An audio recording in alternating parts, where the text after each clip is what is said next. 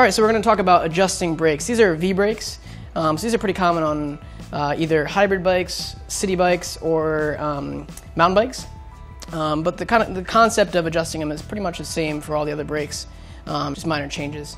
So a lot of people have a lot of problems with their brakes squeaking, and that's a very easy adjustment to fix. Basically what it means is either your brakes are pretty worn, so you want to replace the pads, and you can see on the actual pads that there's a wear line on most of them. So if it's past the wear line, or if it's wearing incorrectly, like you can actually, so this is a quick release right here. Basically you're going to push these two levers together, push down on this piece right here, and it opens them up. So you can see the pads and see how they're worn, and you may just need to replace them. They're pretty inexpensive. They go anywhere from $4 to $15 a pair. So it's definitely worth replacing them. It's definitely a big safety issue. So to correct the squeaking, if they are new brakes, basically what you have to do is brakes aren't meant to hit completely flat on a bicycle rim. That's what creates the squealing usually.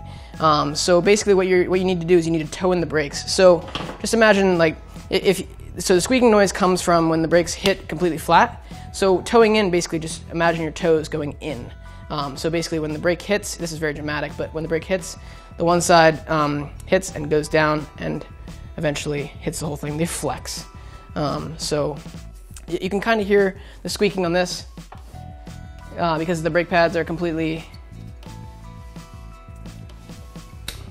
flat. So basically what you're going to do is you just take your 5mm Allen and unscrew the brake, and you can see how it kind of shifts all over the place. It goes up and down, side to side, all over the place.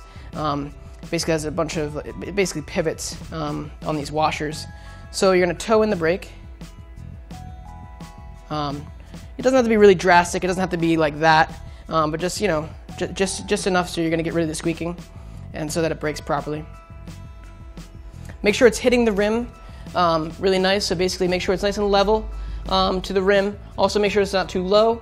Make sure it's not too high. If it's too high, it's going to hit the tire, and it could actually potentially blow out the tire just from all the friction and the heat.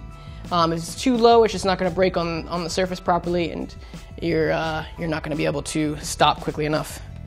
So let me adjust both of these pads, and then we'll see if it makes any noise. So now it's nice and quiet, no more squeaking. It's also going to brake a little better, but you can see how if I spin the wheel slowly, it just stops. So the reason for that is it could be either too tight or it could be misadjusted.